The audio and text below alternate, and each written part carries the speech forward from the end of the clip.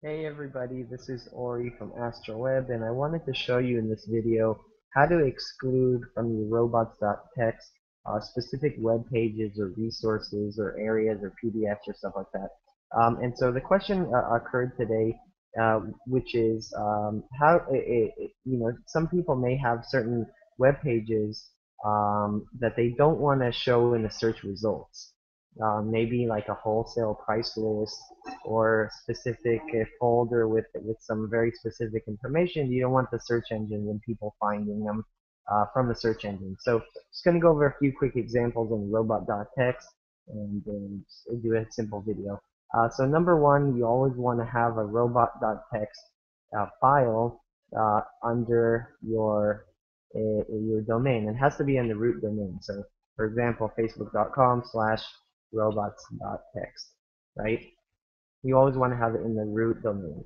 And this will include all the information here. So um, basically what you want to do is just first of all call the user agent the actual robot name. So this star basically means that you're talking about all of the robots. So a Googlebot and Yahoo and all these search engines and kind of crawlers, you want to define them, right?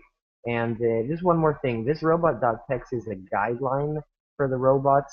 It doesn't mean specific robots are necessarily going to listen to you, but the main search engine ones, Google, Yahoo, Bing, stuff like that, shouldn't be any problem.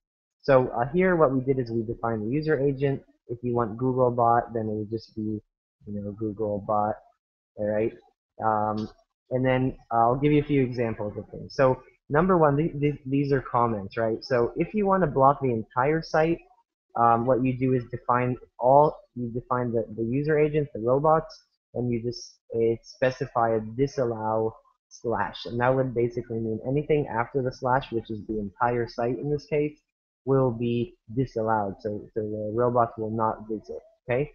The next example is we wanted to just specify only for Googlebot, for example, to not to block or not visit anything that is any image that is a .gif on the main directory, right?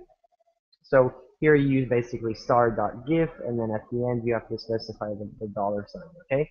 Pretty straightforward. The next example is to block anything within a specific directory. So something like uh,